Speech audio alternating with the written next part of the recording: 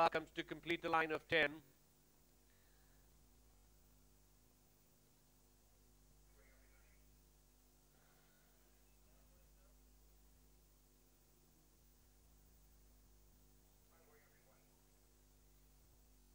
The line is set.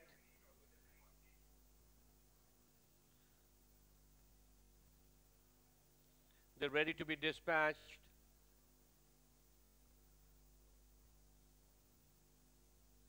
They're racing for the Rotary Club of Hiranandani Estate Trophy. Quite a fast start. This is for all the 10 runners, and as the field settles down, Alce is the leader from Cama in the center. On the outside is Joplin. Wide of the track is Lua with 800 in balance. Very close in behind is Chosen One is hugging the rail in the green cap. After that is Anniversary Girl, Crackling Rosie. Wide of the track is Hexhedron. After that is Whispering Queen, and Cecilia is the back marker.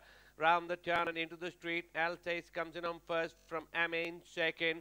On the outside is Lua making a forward move. Cruising in the center is Joplin. After that is Chosen One is being switched on the outside. Wide of the Anniversary Girl, but it is Joplin.